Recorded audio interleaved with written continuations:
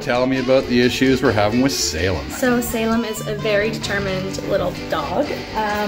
She walks me. I'm pretty much her pet. So just some basic obedience, learning how to behave on a leash. Her energy levels are out of this world. So that's probably the biggest one. She's a sled dog. She'll be walking fine, and then all of a sudden it's just, and I'm gone. Oh, she pulls me. If I don't fall, it's not a walk. So what's an ideal result going to be at the end of this 1 week? Being able to walk without falling, having her sit. My family's having a Christmas party, so having her be a part of that would be really nice.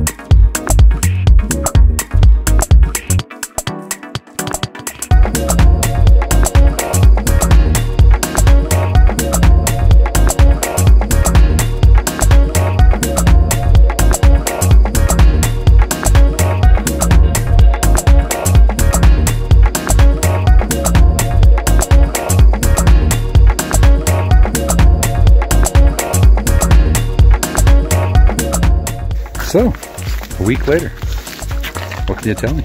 It's insane. I actually have control over my dog, so it's a whole new dog, basically. I'm able to walk her off leash, which is insane. She heels the entire time. She sits, she lays down on command. I'm able to walk away from her when she's laying down, which is a huge bonus. Definitely gonna be able to take her out for more walks. I won't follow my butt anymore. I'll be able to trust her around the house without having to hold her with a leash on her all the time. The cats and her will probably get along a lot better, so it's gonna be great. Lots of pictures, lots of updates. I never felt like she was in some far off land where I couldn't get her. And what would you tell somebody else that's thinking about this type of training? Just do it. Bite the bullet and do it. It's the best investment you'll ever make.